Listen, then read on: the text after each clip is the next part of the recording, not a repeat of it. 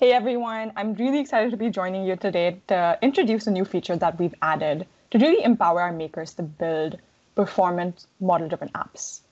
So I'll be talking about Performance Insights, which is a new self-service tool that is now available in public preview on the Power Apps Maker portal. And before diving in and showing the cool demo, I wanted to provide some context as to why we built this feature and really give some sense of the problem we were trying to solve. So as you know, better performance continues to be a top ask from Power Apps users. And while we as a product team are investing in perf improvements to the platform, certain performance issues, such as those caused by customizations, need to be mitigated by our makers. While we have tools like Solution Checker that do static code analysis, we found that people aren't necessarily aware of the runtime performance issues of their apps. So this is when the end users are facing issues while using their apps. And this is where Performance Insights comes in. We want to empower you to build faster apps that your end users love. With this new feature, we analyze runtime and usage telemetry data to provide you with a daily set of insights and recommendations related to the performance of your Power Apps. This includes standalone model-driven apps or customer engagement apps such as Dynamics, sales, marketing, or customer service, and more. And this list of recommendations is prioritized by severity to help you turn these insights into action and to get better performance. To go over some key points of this new feature, Performance Insights generates recommendations based on usage telemetry that has been collected over a 24-hour period, and these insights are available for up to 7 days. A really important point is that if your app doesn't have enough usage, then you won't have insights or recommendations since it's based on the telemetry data. So the recommendation from our side would be to use Performance Insights with apps that have usage and in an environment that has usage, such as a production environment.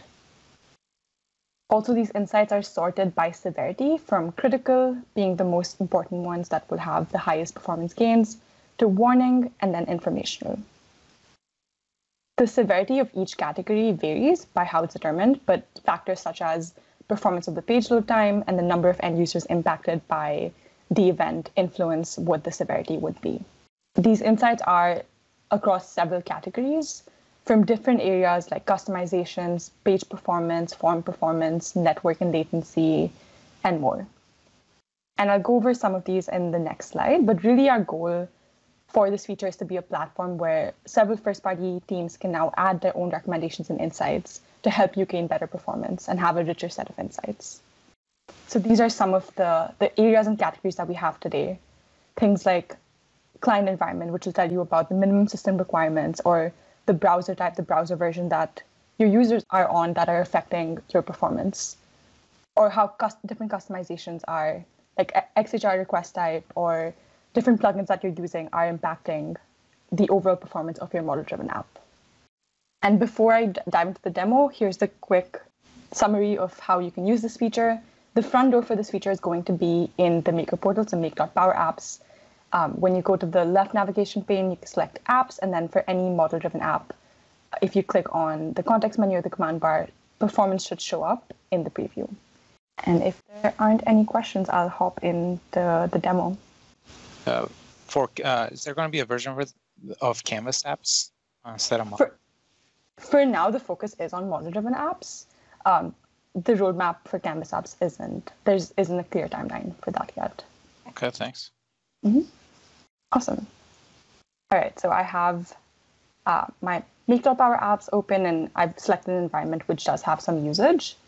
I'm on the app list side, and I'm going to go ahead and select an app that I want to view insights for. So as you can see, it's in the command bar, or in the context menu, you're going to see a performance preview label. And when I click on that, it takes me to this grid, which has several categories listed that are ranked by severity.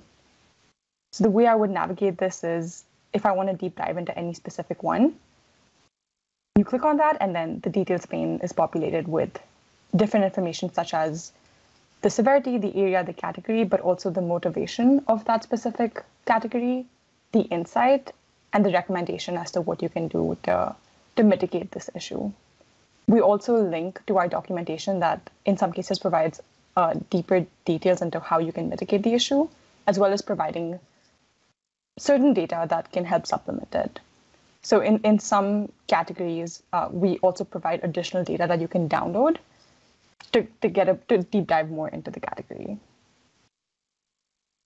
And this is the date picker, where you can pick a date up to 7 previous days. For this app, since there wasn't usage in the last few days, the most recently available data that I have is from August 13th. But yeah, this is the feature. And I'm happy to answer any questions folks might have. It looks really, really helpful, Varda. I have a question right off the bat.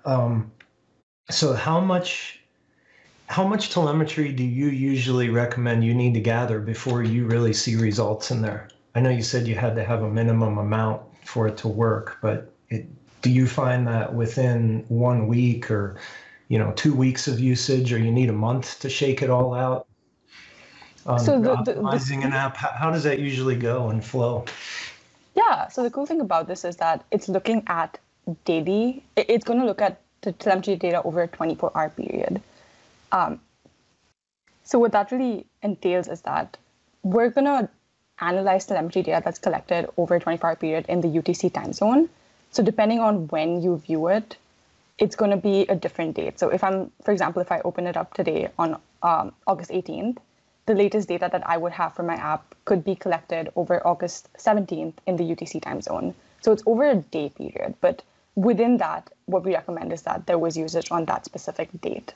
So it's not really aggregating information over a month or data over a week, but really for that daily time period. And the recommendation to use apps that have usage is more from, which environment you're using it from as well. Like if you use it from a test environment versus from a production environment. That makes sense. I see a couple questions here in chat. One person is asking, can performance preview be exported to Power BI using Power Automation?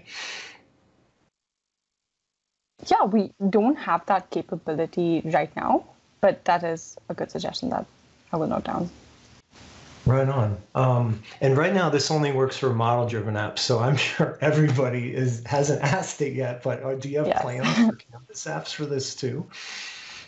Yeah, so really for now, the focus has been on model-driven apps because we want to empower our enterprise-level app makers to solve this problem. And model-driven apps, that's what we're finding has the greatest performance issues. I don't want to comment on the timeline yet because we haven't necessarily committed to a timeline for Canvas apps yet, but for now, the focus is going to be on model-driven apps. And with convergent apps coming out as well, that's going to be our next focus too. Best of both worlds that way. Yes. That sounds great.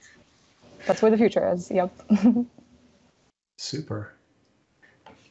And so for this feature right now, is there anything special anybody needs to do to turn it on, or is it just going to be there in every tenant and every environment? Yeah, no, the really cool thing is that it's already available for all your model-driven apps. There's no switch that you need to turn on. Since it's in public preview, it should be available.